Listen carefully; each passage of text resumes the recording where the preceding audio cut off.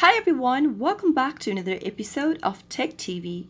In today's tutorial video, I'm going to show you how to fix Facebook white screen issue. Watch the video till the end to learn how, and don't forget to subscribe to our channel if you've not yet. Press the notification bell icon so that you'll never miss another upcoming upload from us. If you are trying to use your Facebook app on your Android device but it is showing you a white screen with nothing in it, then here are some fixes you could try out. The first thing is to make sure that you are connected to a Wi-Fi or a cellular data. Turn on your Wi-Fi or a cellular service, and once you're connected, the next thing to do is to close off your Facebook app running in the background. Once you do that, go to Settings from your Android device. From the Settings menu, scroll down and tap on Apps. Search for Facebook from the app list and give it a tap once you find it. Tap the Force Stop button at the bottom right and tap on OK to confirm force stopping your app. Now from the same page, tap Storage. Clear out your cache data from your Facebook app by tapping on Clear Cache at the bottom right. And now, also, tap Clear Data at the bottom left. Delete all of the application's data.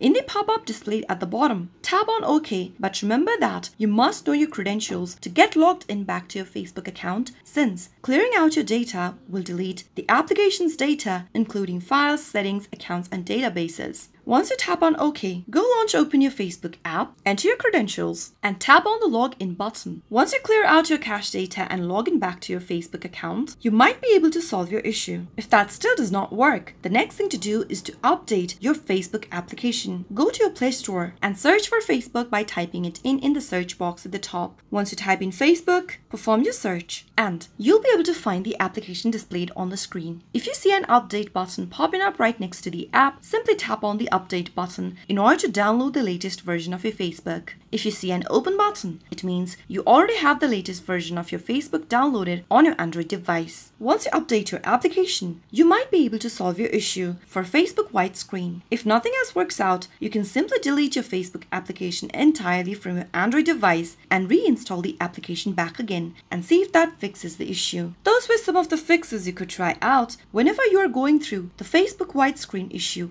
on your Android device. I hope you found the video to be helpful. If you did, go ahead and give us a thumbs up. I'll be back soon with more videos like this. Thank you for watching.